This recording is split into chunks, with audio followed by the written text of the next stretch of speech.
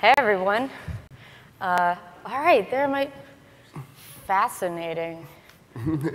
I think that's just highlighted. Much like being the only female keynote, I'm also the only weirdo. No, I see it. I'm also the only weirdo who did their slides in HTML. Because, you know, open source, right? Woo. So yeah, I'm going to put this down. Cool. So Michael came to NPM, and he asked, we would really like to hear about the data you've got. And so today, I am going to give you some numbers. So let's start out with some.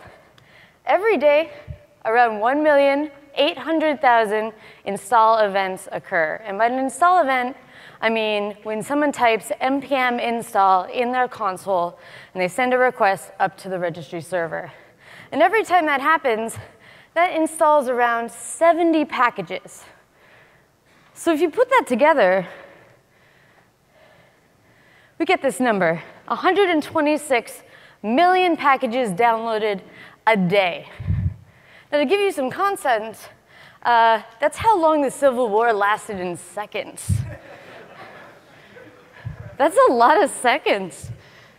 And that's also a lot of packages. So I'm AG Dubs. I also have a real name, Ashley Williams. You can find me on the internet mostly as this. And my job at NPM is to be the developer, community, and content manager. Right? That makes sense, right? We know what that is. So as Michael said, I write a lot of documentation. I also do a lot of teaching. I write a lot of tutorials.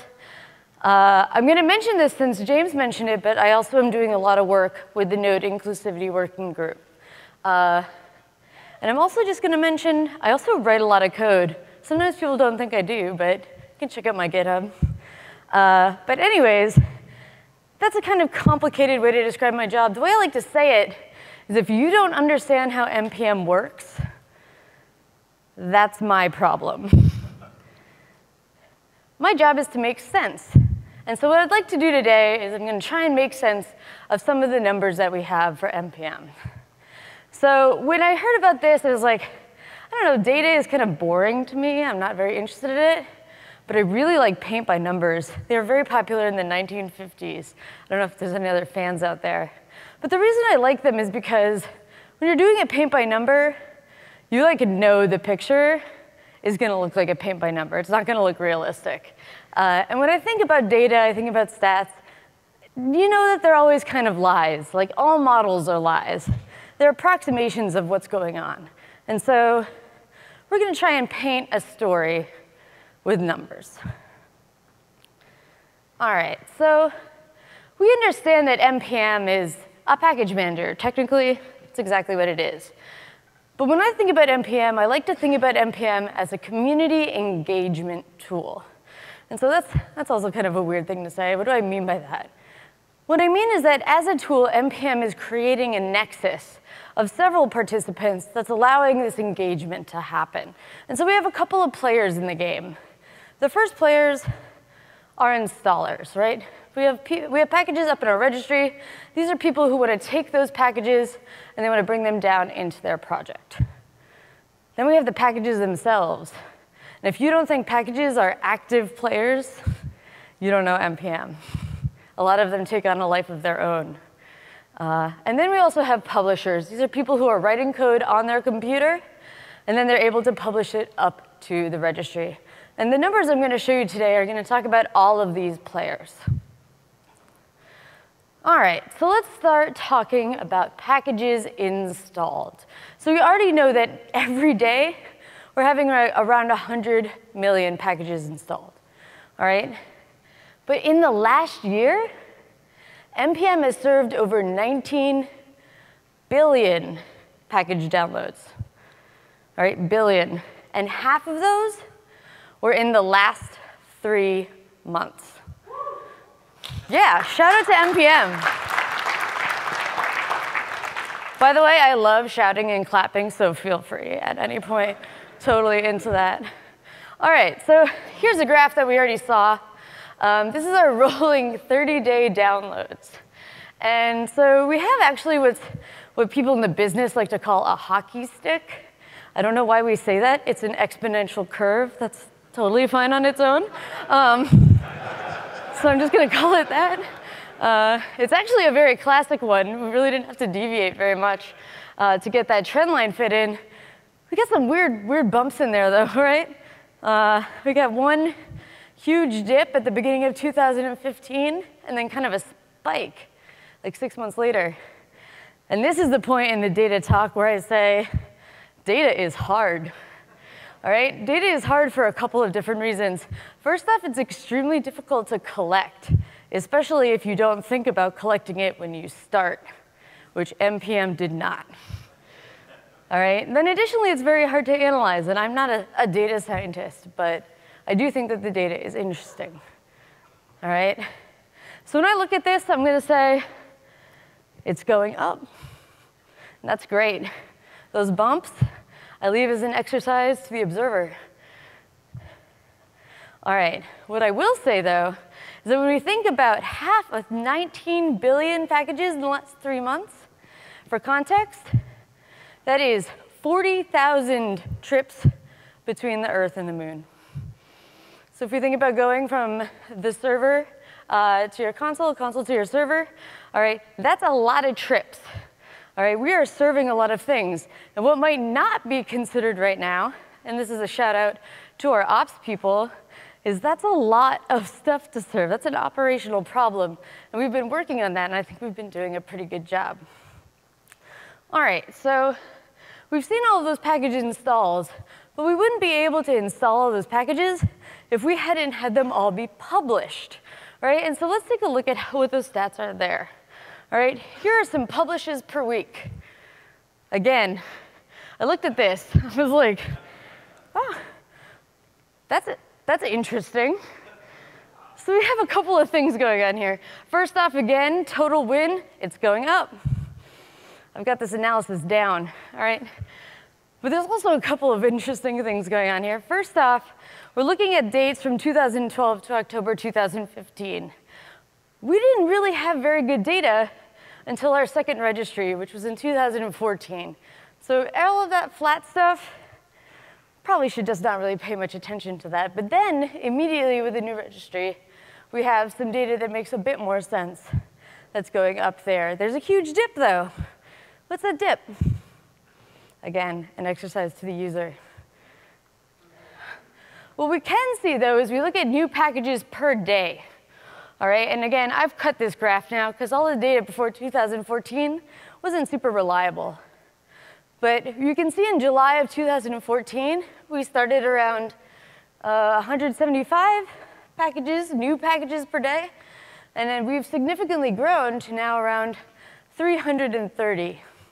And I'm going to do what I've been doing, which is to say 330 new packages per day, that's half the speed of sound on average. It's really fast. I mean, sound's no light, but it sounds pretty good.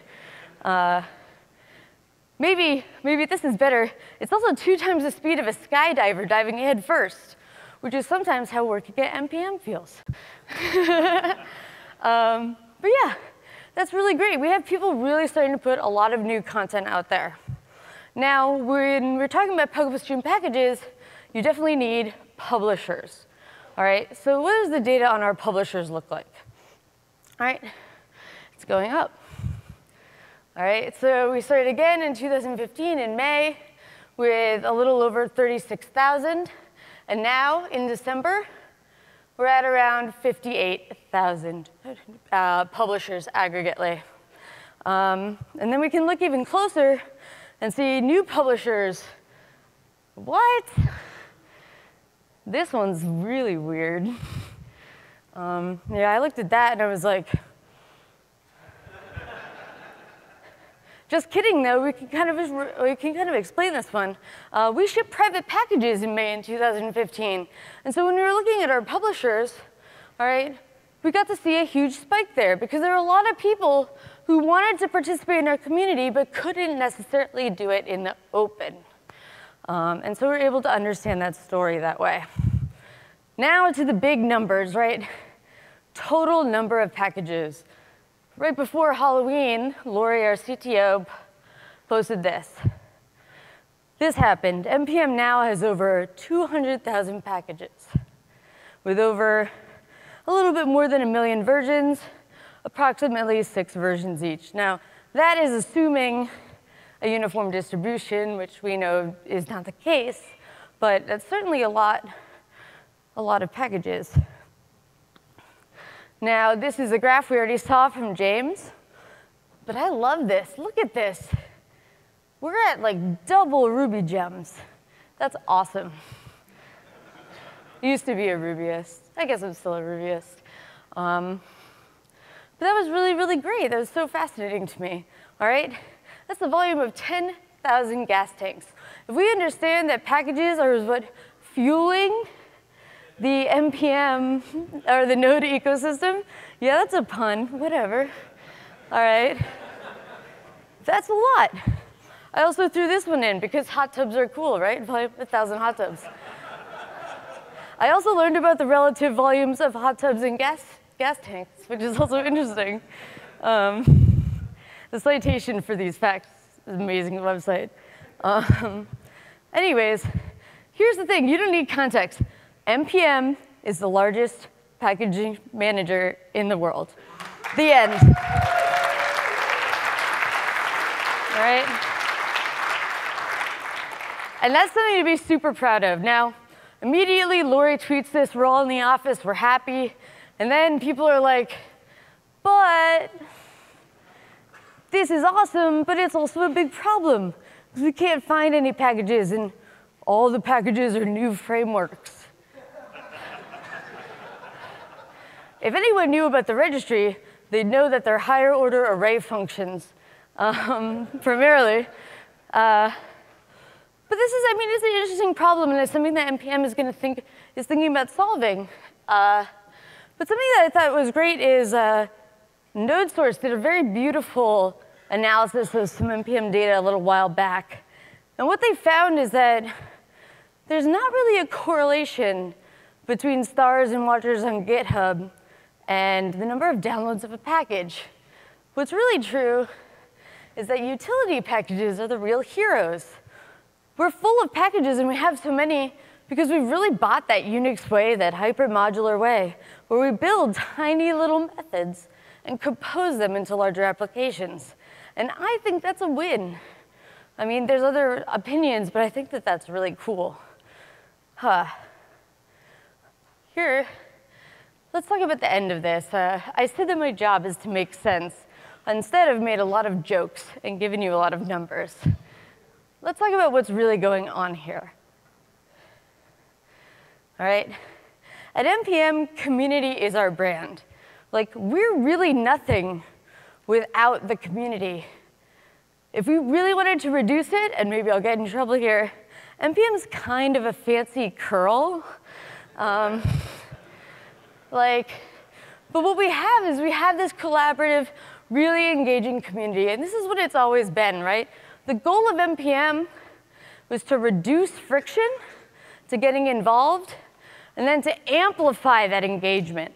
And this is always what we've wanted to do. Now, what does this have to do with Node?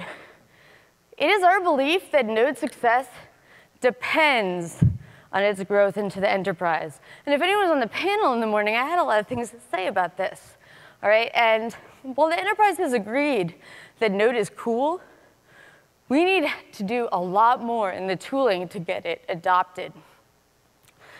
And so I was talking with Isaac the other day, and he said this, and I was like, whoa, you're right.